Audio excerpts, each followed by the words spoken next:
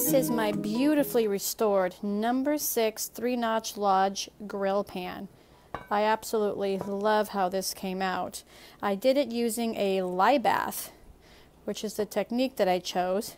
I thought I'd give you a little peek at what goes into that when I'm restoring a pan. Now, doing a lye bath as a technique isn't complicated, but you do need to be careful. I always use a pair of goggles to keep it from splashing into my eyes, and a pair of gloves so that I don't get the caustic soda solution on my hands. And what I'm using is this particular item right here. Now, you're just looking for something that's 100% lye, and it must contain sodium hydroxide. If it doesn't contain that, it's not really going to work like you want it to.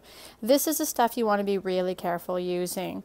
And when you're using that, there's a couple of things that you need to be very careful about. You always want to make sure you're using cold water, and that you add the water before you add the solution, or the powder. So when you get that pretty much under control, then for the most part you're okay. You're going to want a container that's big enough to hold the solution and whatever pieces of iron that you're going to be putting in there. And other than that, you're pretty much ready to go. I find it more effective to use a lye bath in a little bit of a warmer situation, so I put it out on my patio against a wall that gets sun most of the day, so it kind of helps it to work a little faster.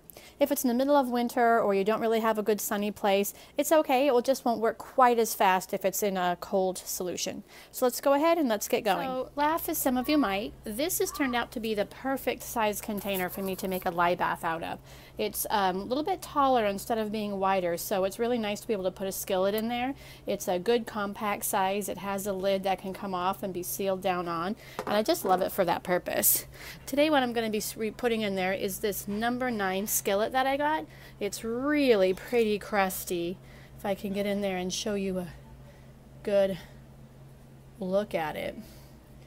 And the lye bath will just take care of that. Whoops. There we go. I'm going to go ahead and just slip it right in. Number 9 fits in there beautifully. Put the lid back on, and in a couple of days we'll go ahead and have a clean skillet. This is a number 9, but anything for a number 8 or less fits all the way in here under the solution. Really, if I added a little water to that, that handle would fit under as well. I'm going to go ahead and make a small solution of lye in here to add to that bucket, because I'm going to go ahead and cover the handle of that number 8 skillet that's in that lye bucket. So what you want to use is you always want to start out with cold water, and you always want to add your lye solution to the water. You don't want to add the water to the lye solution. That would not be good. It would bubble up and heat and foam and just go all over the place and could potentially not be a good deal for you. So I have the water already in there. I'm just going to add the amount of lye that I want. I don't really know a measurement on here. I think everybody just sort of uses what works for them.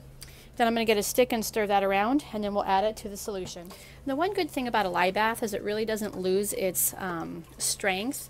It's just evaporated because I've had that lye in there for a little while and it's summertime. But other than that, once you get a lye bath going, you can actually hang on to that for quite a while and it stays effective. So I'm going to go ahead and take off the lid to my lye bath. Let's adjust the camera a little. And you want to be very careful anytime you're handling any sort of solution like this. This is a caustic solution, so I'm just going to very carefully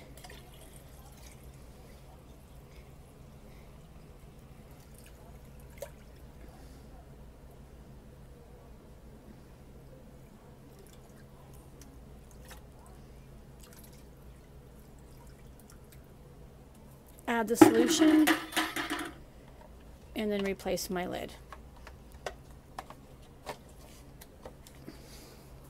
And there you go, easy peasy.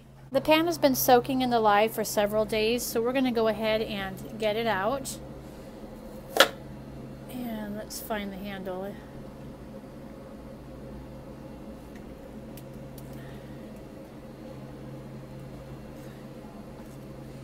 Wow, let me get my other glove on. I can already tell that it's going to look really good.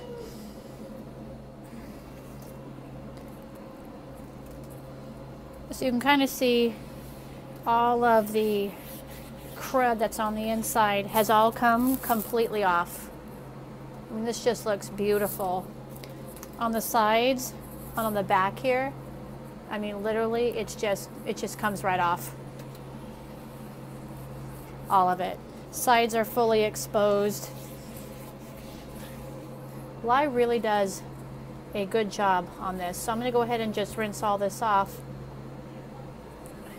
And then the next step would be to go ahead and soak this for about maybe a half an hour in a 50% water, 50% vinegar bath. Kind of neutralizes the lye. Then we'll scrub it up with a little bit of soap and start the seasoning process. So here's the number 9, all fully cleaned up and seasoned, and it's just beautiful. It has a nice finish on the inside. The sides came out really well, and it just is really, really nice. So I'm excited to add this lovely number 9 to my collection. Now the back is unmarked, but it does appear to be a very early unmarked no-notch Lodge pan. So that's really exciting. And that's just a look at how I would restore a pan using a lye bath.